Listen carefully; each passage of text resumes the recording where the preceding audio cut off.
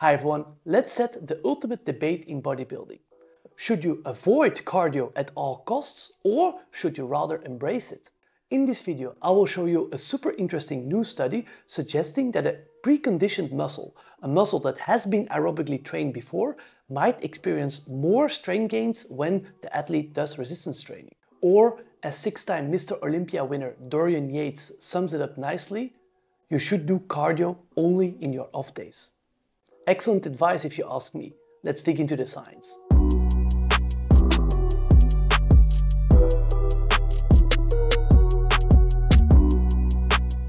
Hi, I'm Gomar. I'm a senior scientist at ETH Zurich based in Switzerland. And for the last decade or so, I studied how different types of exercises induce muscle growth. So if you have watched some of my previous videos, you know that if an athlete engages in high volume of conditioning or aerobic training and combines that with strength training, there will be some kind of interference where strength and conditioning will be hampered to some extent. But you can also look at it from a less, let's say, negative point of view.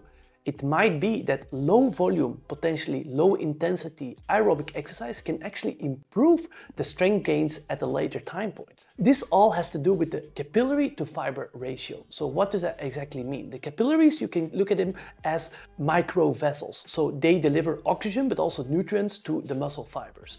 And a sedentary person usually has around 2 to 3 capillaries per muscle fiber. When you, for example, engage in high volume of conditioning, this ratio increases to 4, 5, 6 or more capillaries per fiber. Why? Because obviously the capillaries need much more oxygen as well as nutrients. The interesting part now, if you would only engage in strength training where the fiber sizes increase a lot, but not the capillaries, because strength training has not been shown to increase capillary number or capillary efficiency, then you obviously would even decrease your capillary to fiber ratio.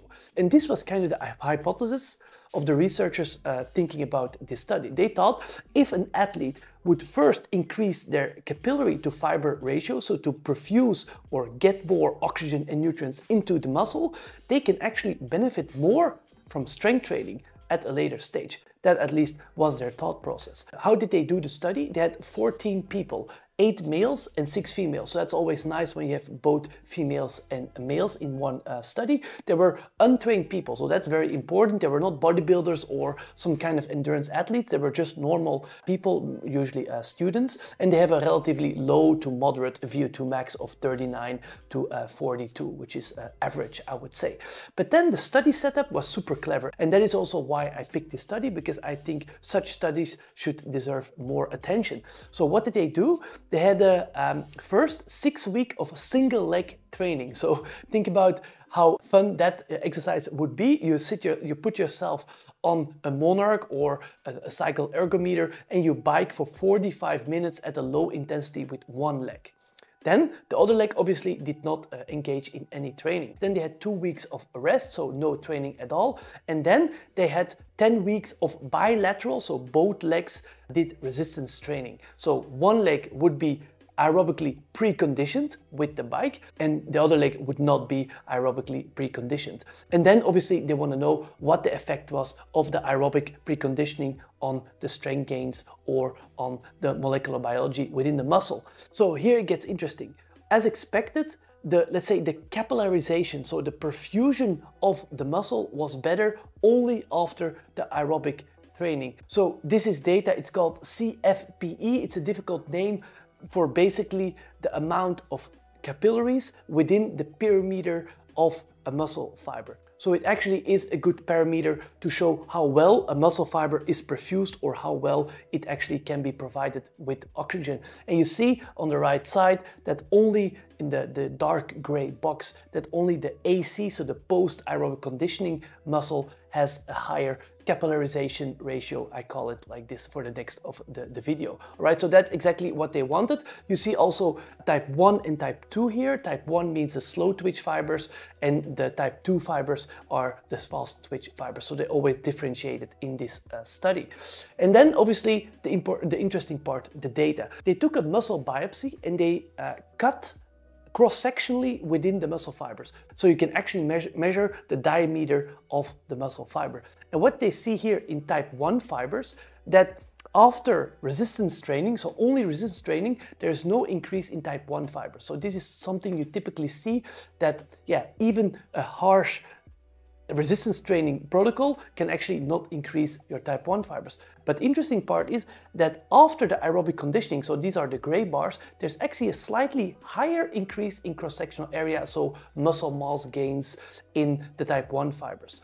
And you see this even better, this effect in type 2 fibers. So in the white bars, these were not aerobically trained, and the gray bars are always aerobically trained. And after the resistance training, you see actually a slightly higher increase in the gray boxes, so the ones that have been aerobically trained. So this supports their hypothesis that there's likely a beneficial effect of aerobic training before you engage in strength training. Although the effects are not super massive and both groups actually increased their total muscle mass, it's still something noteworthy, because you can see that at least one thing is sure, that there was no negative effect of the aerobic preconditioning. That is clear. So what strengthens these results even more is that there was a correlation between this capillarization ratio, this CFPE, and also the cross-sectional increase in type 2 fibers. So this means that the people who had the most increase in capillarization also has the most increase in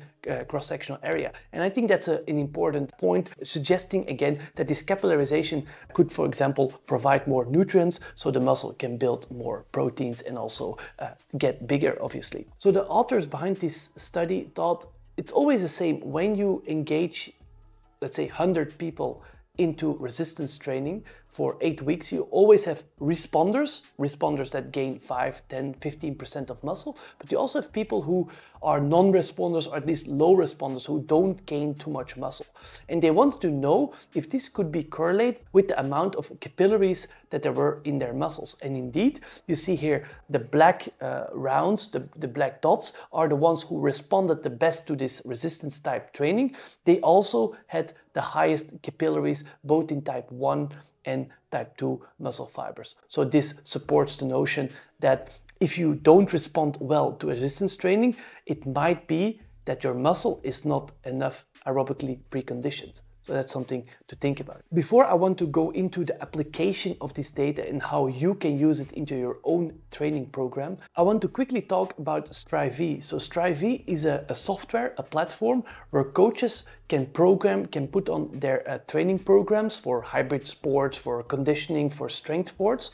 And then athletes can have an app and check their training regimen. It's a super user-friendly, well-built app. And what is cool about Strivee is that we are co-developing some of the features that I think are necessary for such programs. For example, integration of RPE or heart rate or even muscle oxygenation that you can then live see and also support with your athletes. So if you're interested in using Strivee as a coach or a programmer for your athletes, you're still searching for a software, you can always use the code that is popping up now on the screen. It will give you 10% off of your subscription, and it also helps out the channel so we can provide these informational videos. Good. So how can you apply that information to your own training plan? If you are a strength athlete, a powerlifter, a bodybuilder, or even a CrossFitter or a hybrid athlete who wants to improve their strength and their strength only, it's best to do most of the volume, 90 to 95%, as pure strength training. And then during your off days, you can do some cardiovascular capacity training. You can do interval training or low intensity exercise training. Likely both are fine in this case. And important is that if you want to do the both sessions on the same day, try to separate them by at least 6 hours. I have a large video explaining the interference effect between strength and conditioning. It pops up right here at your screen. If you're interested in that, you can always have a closer look where I discuss in detail how you can approach this conditioning as well as strength interference. And then maybe something you haven't thought about is do those conditioning pieces in non-weight bearing modalities, such as, for example, rowing, skiing, biking. Try to avoid excessive or at least too much of eccentric ground contacts such as running, because some of the data indicates that this actually hampers the strength gains at a later part. Alright, aerobic preconditioning, it's probably a thing. It is a good idea to have as much capillaries in your muscles to enhance the effect of strength training. Try to avoid too much concurrent training and at least separate your sessions by 6 hours and do most of the work into non-weight bearing exercises. Alright, that was it already for today. You can find the link to the study I just discussed in the description.